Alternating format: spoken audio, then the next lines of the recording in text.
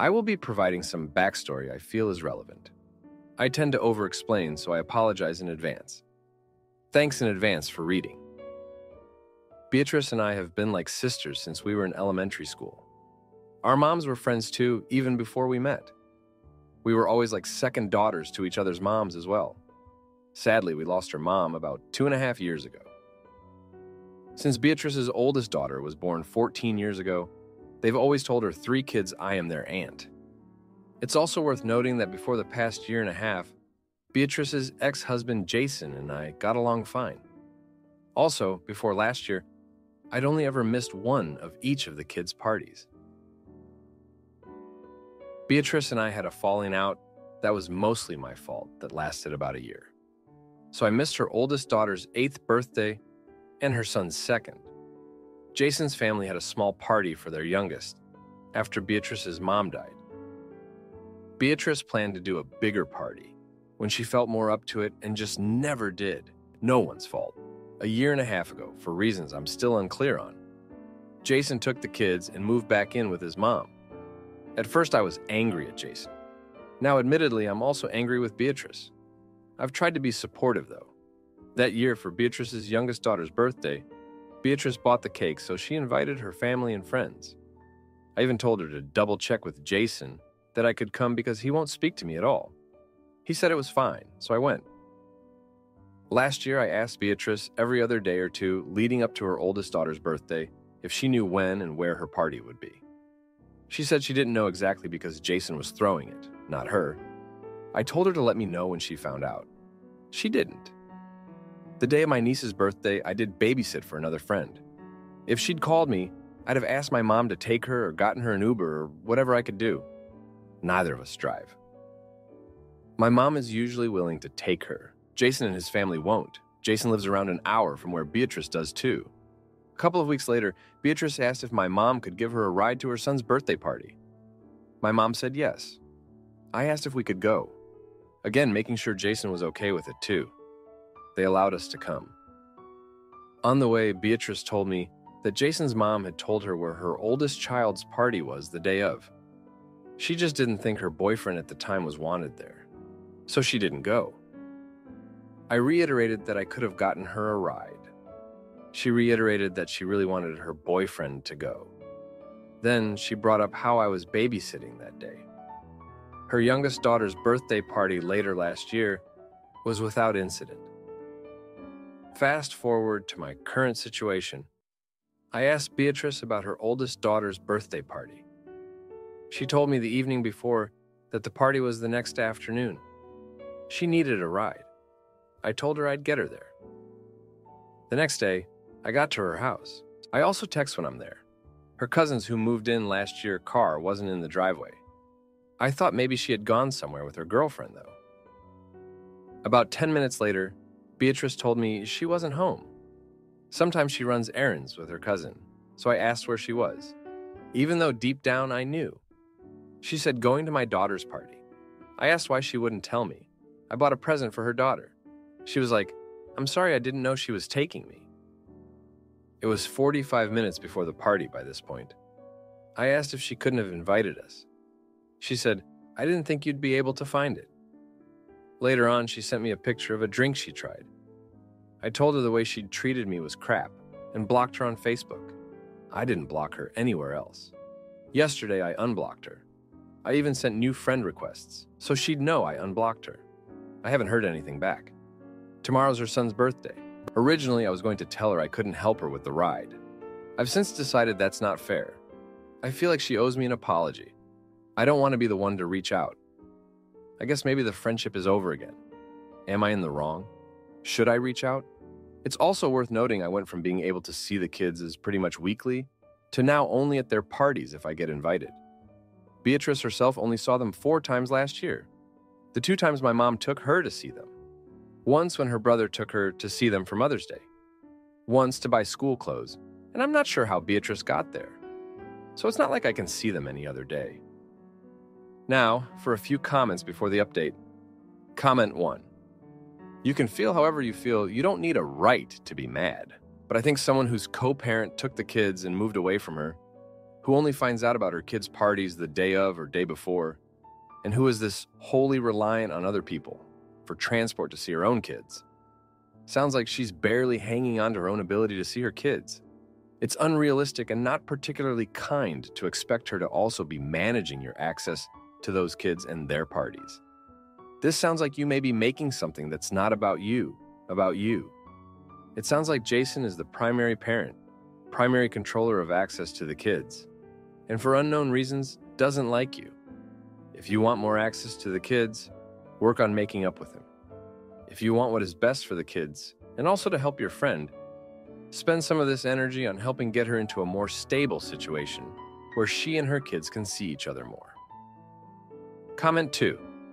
Jason is the custodial parent, and it sounds like he doesn't want you having contact with his kids. It also sounds like Beatrice is not going to make a case with Jason for you to see the children.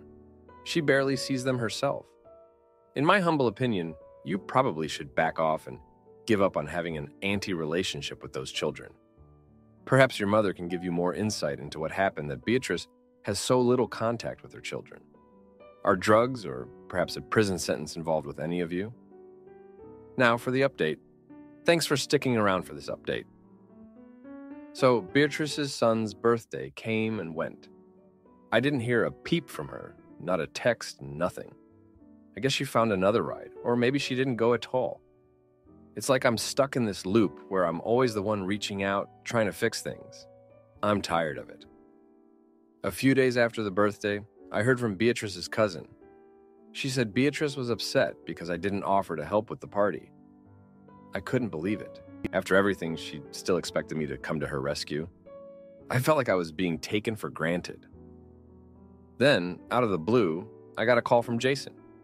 He never calls me, so I knew it had to be something serious. He said Beatrice had been in an accident. Nothing life-threatening, but she was in the hospital with a broken leg. He asked if I could watch the kids for a couple of days. I was torn. On one hand, I was still hurt by Beatrice's actions, but on the other, those kids are like family to me. I agreed to help. It felt like the right thing to do, but I also knew this was going to put me right back in the middle of their mess. The kids were quiet when I picked them up. They missed their mom, and I could tell they were worried. The next few days were a blur of school runs, meal prep, and trying to keep the kids' spirits up.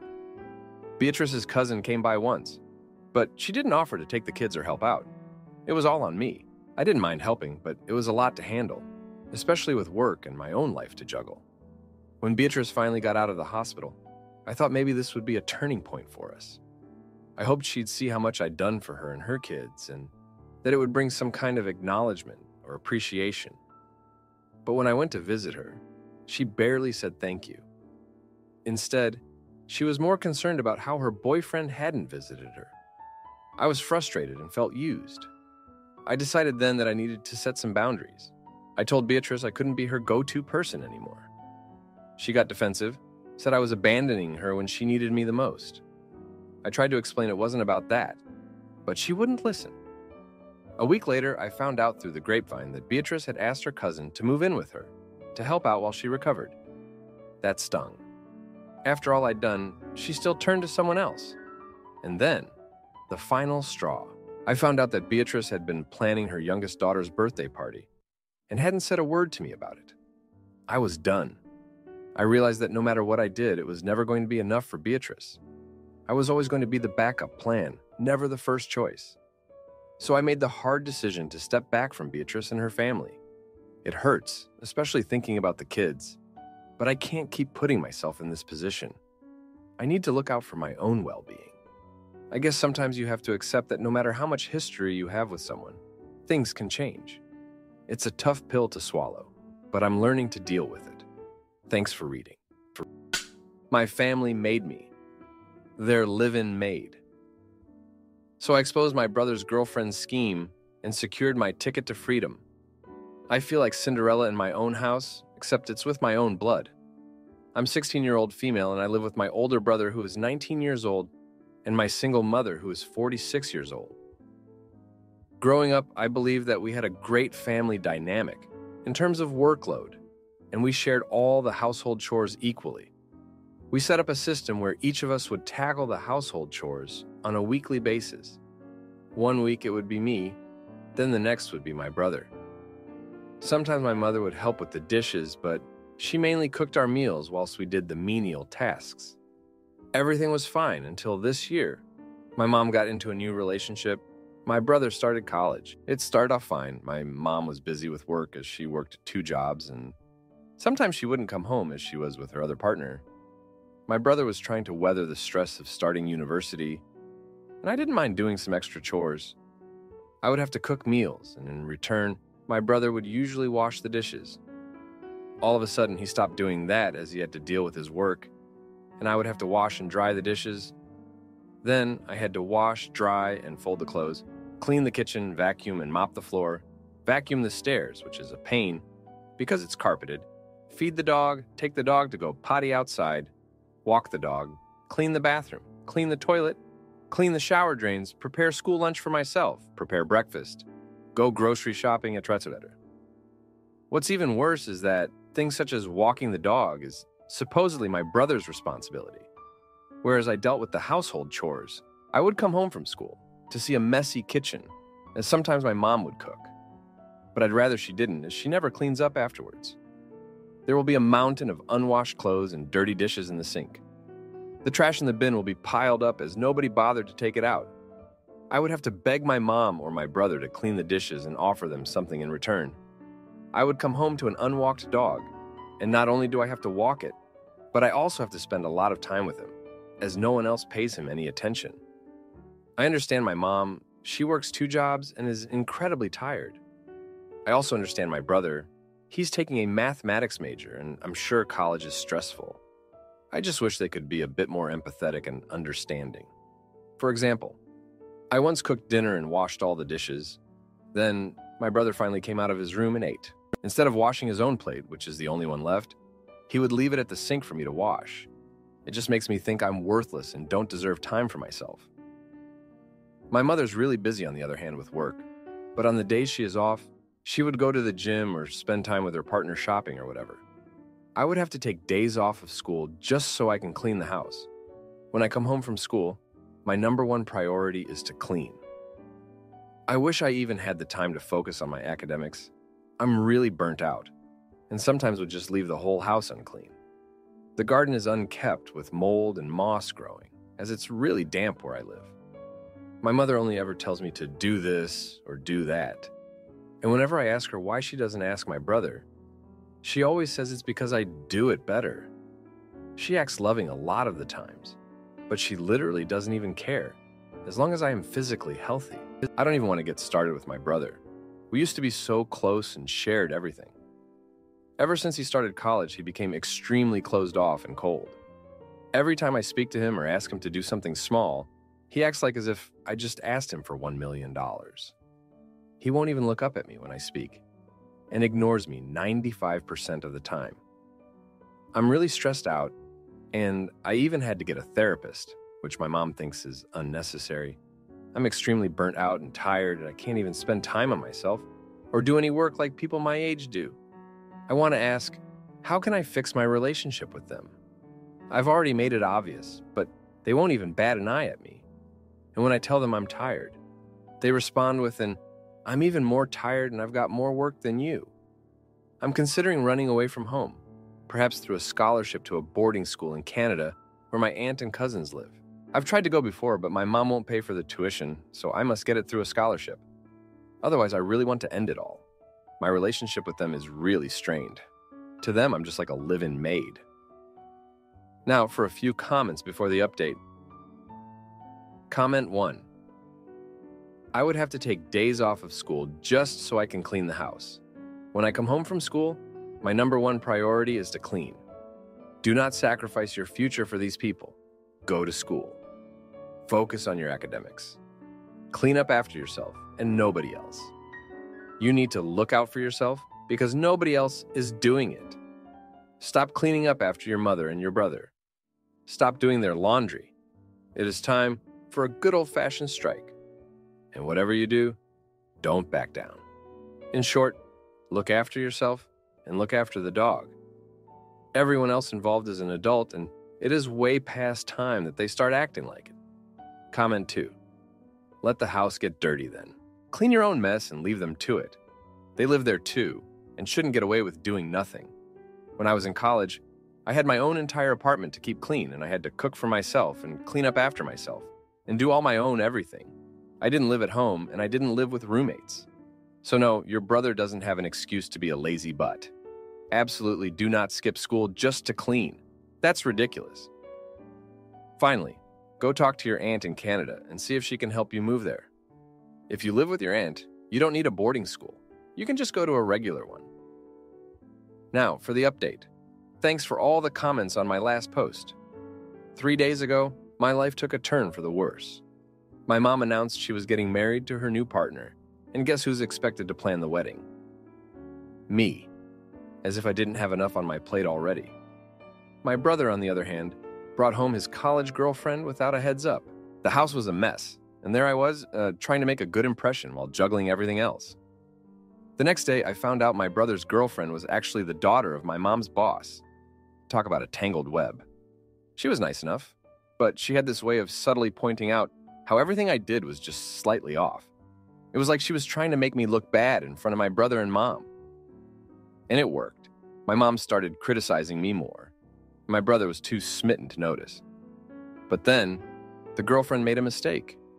She accidentally sent a text to me instead of my brother, bragging about how she was only using him to secure a position at my mom's workplace. I was furious, but I saw an opportunity. I forwarded the message to my mom's boss, and let's just say the fallout was spectacular. My brother broke up with her, and my mom's boss was so grateful for the heads up that he offered me a part-time job at his company, which would pay enough to cover my boarding school tuition. The day after, my mom's partner came over, and I overheard him on the phone talking about moving his own kids into our house after the wedding. That was the last straw. I confronted my mom, told her everything I'd been feeling, and about the job offer. I expected her to be furious, but instead, she broke down. She admitted she'd been so wrapped up in her own happiness that she'd neglected mine. In the end, my mom called off the wedding, realizing she'd almost married a man who didn't care about her family. My brother apologized for being so distant and promised to pull his weight around the house. And me? I'm still planning to go to that boarding school in Canada, but now I'm leaving on better terms. Thanks for reading. My boyfriend dumps me over Pokemon Go. Jealousy. So I prove my innocence and make him watch as I become the top player in town without him. I have played Pokemon Go on and off for years. I go through phases of absolutely loving the game and playing non-stop every single day to not touching it for months. But I always come back to it for the people that have never played. Your friends in-game are basically there to send gifts to and fight battles with. You can't message one another. Can't really interact much outside of sending each other these gifts back and forth every day. I've got a lot of friends on Pokemon Go that I've added from the various Pokemon Go subreddits, and we each send each other gifts back and forth. You can reach certain levels of friendship, depending on how long you interact with each other. Anyway, explanation aside, the other day I was at my boyfriend's house and was playing Pokemon Go and received a gift from one of the friends I have. I got excited because I saw we only had one more day to go until we unlocked Best Friends, the highest level. My boyfriend asked what I was so excited about, so I showed him. He doesn't play, so I was explaining what having the friend actually means. When I told him I was one day away from the Best Friends status, his face just dropped and he got all quiet. I didn't really know what was up, so I sort of brushed over it a little and kept talking about my game. I'm not very socially aware, so that's my bad. He waited until I stopped talking, then asked me why I'd be talking to this guy every day for 90 days straight. I was taken aback, so I laughed a little and asked, "Are you being for real?" But he looked dead serious and genuinely looked angry. So I tried to explain that there's no messaging system in Pokemon Go. I don't know the guy. He's not even from the same continent as me, and we've never exchanged a word with each other. We just gift each other for the items and the XP. He was not having it and started to accuse me of using Pokemon Go as a way to find men to cheat on him with. He said I've got no reason to talk to these men. I kept trying to show him there was no way to talk with anyone, and even offered him my phone, but He was just getting more and more agitated, and he quickly started yelling about it, going red in the face. This continued for another 5 or so minutes until he stormed out downstairs and drove off. I waited around for about an hour. He didn't come home, so I left because I didn't want to just sit at his house alone. I tried messaging him. He didn't respond for the rest of the day. That was all yesterday. Today he sent me a message basically telling me he doesn't think he wants to be in this relationship because I've proven myself as being two-faced, secretive, and a cheat. He said he didn't believe me, maybe bad of me, but I sent him screenshots of me Googling, "Can you message on Pokemon Go?" And the results obviously saying no. This riled him up more. He called me some more names and then hasn't opened any of my messages to him since then. It seems like he's actually going to end the relationship over this, and I'm honestly at a bit of a loss for what to do. I don't want to keep reaching out and bothering him, but I don't want to break up over something that physically cannot be true. Can I do anything? Now for a few comments before the update. Comment 1. Take this as a sign of how he could deal with bigger issues in the future. He isn't even taking the time to figure out what actually happened. He isn't taking the time to listen to what you have to say. Do you really want a bigger issue to show up and have him deal with it like this? Comment 2. Sounds like he has some issues to work out if that's his reaction to Pokemon Go. Honestly, a good Go community might yield more fruitful relationships, and if being best friends on Go means you're committed to them, then my group is just a big old polycule, I guess. Now, for the update. Thanks for sticking around for more of my drama. So, after my boyfriend accused me of cheating through Pokemon Go, things just spiraled. I thought he'd cool off, but nope. He started telling our friends that I was sneaking around. I couldn't believe it. I mean, we've been together for 2 years and he's just going to throw it all away over a game? It's ridiculous. But then, my so-called best friend, who I've known since middle school, actually believed him. She confronted me saying she was disappointed in me. I tried to explain, but she just shook her head and said she needed to rethink our friendship. Can you believe that? Over a game. And it didn't stop there. My boyfriend's sister, who I always thought liked me, sent me this long text about how I should be ashamed and that her brother deserves better. I was fuming. I wanted to scream at all of them, but I didn't. I just replied with a simple, "You're wrong," and left it at that. In the middle of all this, I got a notification from Pokemon Go. It was the guy, the one from the other continent. We had finally reached best friends status. It was supposed to be a happy moment, but it just felt empty. Ironic, right? Then, out of nowhere, my boyfriend shows up at my place. He's got this look on his face, like he's made a huge decision. He tells me he's sorry, that he overreacted, and he wants to make things right. I should have been relieved, but I wasn't. I was just tired of the drama, the accusations, the lack of trust. But I let him in. We talked, and he promised to clear things up with our friends and his sister. But the damage was done.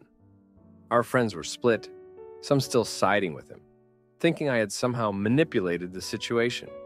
And his sister? She never apologized. Just went on like nothing happened. A few days later, my boyfriend's car got keyed. Big, ugly scratches all down the side. He was convinced it was the guy from Pokemon Go, that I had somehow put him up to it. I couldn't believe it. We were back to square one. I tried to reason with him, but he was adamant. He filed the police report and everything. I felt like I was in some twisted reality show, where every move I made just added fuel to the fire. I wanted to walk away from it all, but I didn't. I stayed trying to fix things, trying to prove my innocence. And that's where I'm at now. Still with my boyfriend, still in this mess of a situation, and still playing Pokemon Go. It's like I'm stuck in this loop, and I can't get out. I know I should leave, but I don't. I just keep hoping things will get better, but deep down I know they won't. Thanks for reading.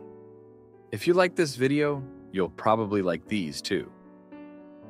Also, while you're here, please consider subscribing. It's your support that keeps this channel alive and allows me to make better and longer videos. Have a great day.